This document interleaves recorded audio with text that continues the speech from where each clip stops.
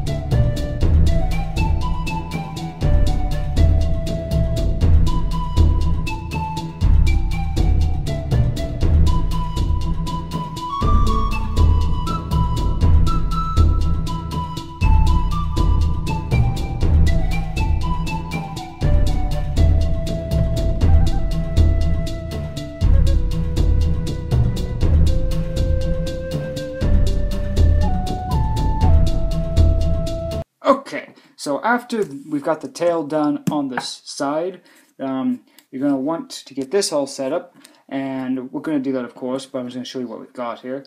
The top piece here, we've got a gum piece here, which is this jaw here, but I redrew this piece a little bit thicker than this, and that's what's right here, and that's to attach to the inner side of the jaw, which is right here. The teeth are also been cut away because we got brand new teeth. You're also going to need 2 of these little pins right here for both sides so you can get the jaw articulation in. So the arms and jaw will have a bit of articulation. You're also just going to want to cut these right off, alright? Because we've got these right here, the replacements, and those are going to fit onto the back once we get the body assembled, alright? So that's that. So let's continue.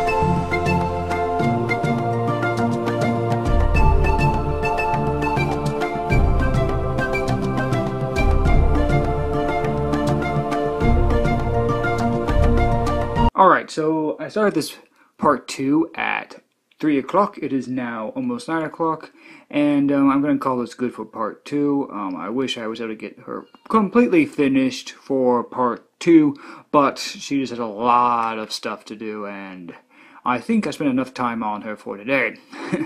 So in part 3, we'll finish up giving her her spikes on her tail, work on this head because I'm not happy with how this head is right now, so I'll probably do more work on that and try to do some thought process on what I feel like doing with up there. But besides the head that needs a little more work, the body looks all good, and I think everything looks pretty sweet. The arms down here are where I attach those pretty cleverly. So pretty impressive, I think, for what I've got done in here. So I hope you enjoyed this part, and I'll catch you on part 3. Until then, have a great day, and bye, everybody.